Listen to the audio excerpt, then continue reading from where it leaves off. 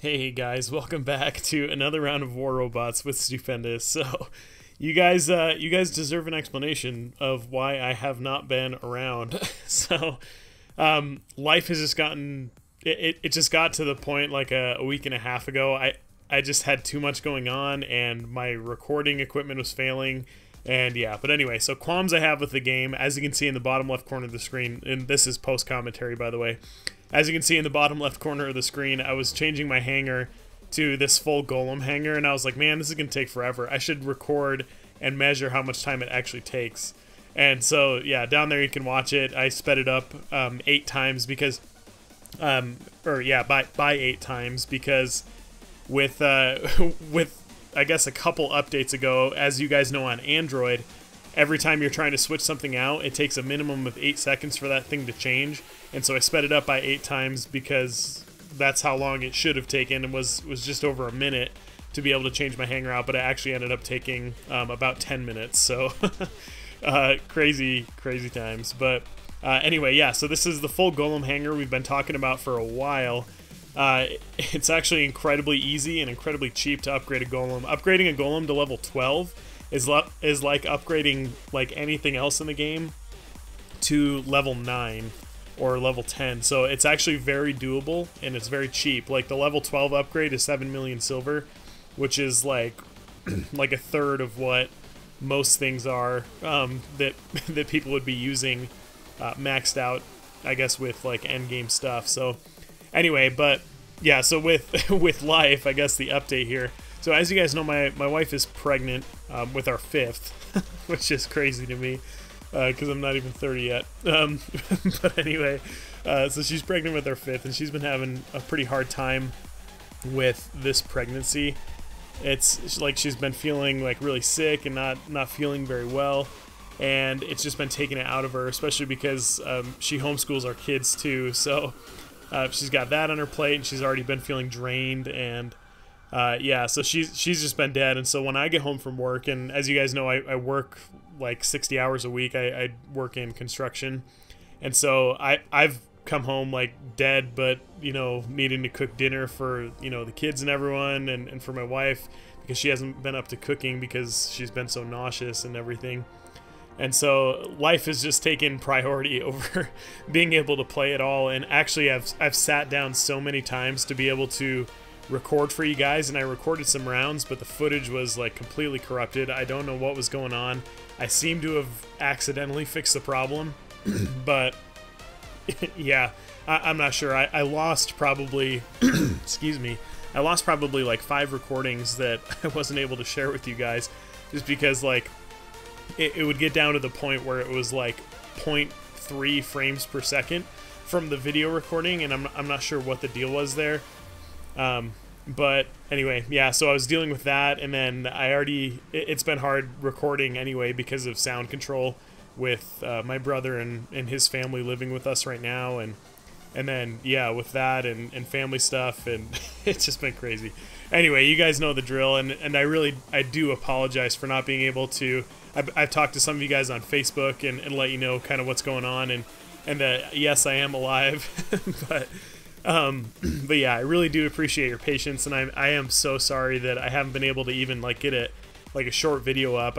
Like I said, I've sat down so many times to do recordings for you guys, and either the footage is corrupt or I fall asleep in the middle of doing it in my chair, and then I'm not able to get it done the next morning before work. So but yeah, so it's just been a little bit crazy.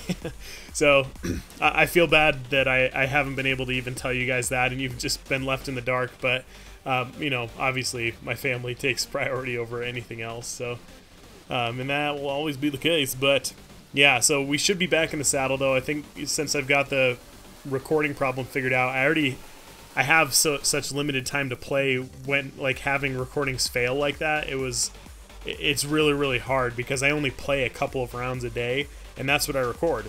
And so having that not be the case, like, or recording and it not working and everything, like there just wasn't content, or I didn't have time. The time was the biggest issue. But anyway, you guys are wonderful, best viewers in the world. I really do appreciate it.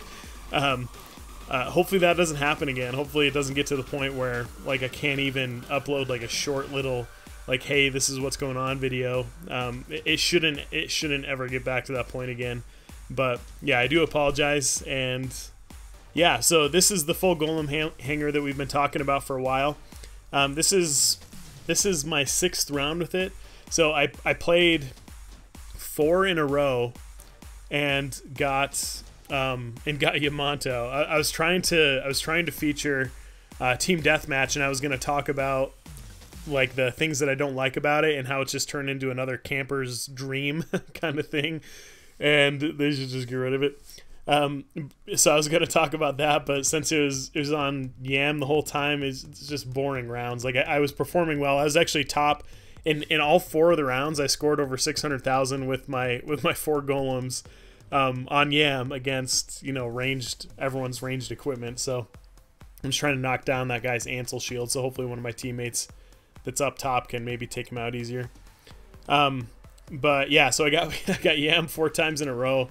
And I was like, you know what, forget it. So I changed to the random domination / beacon rush mode. I was like, you know what, let's see if we can get a beacon rush. And so this is my my 2nd round. Yeah, I think this is my 2nd round doing that. My 1st round I got domination, and then I just got beacon rush now. So that's good. That's what I was hoping for. But yeah, it's actually been going super well with these guys. With the most recent buff, the Golem's max health has gone up to 171,000, which is a far cry from what it was just a couple months ago, maxed out, which I believe was 132,000.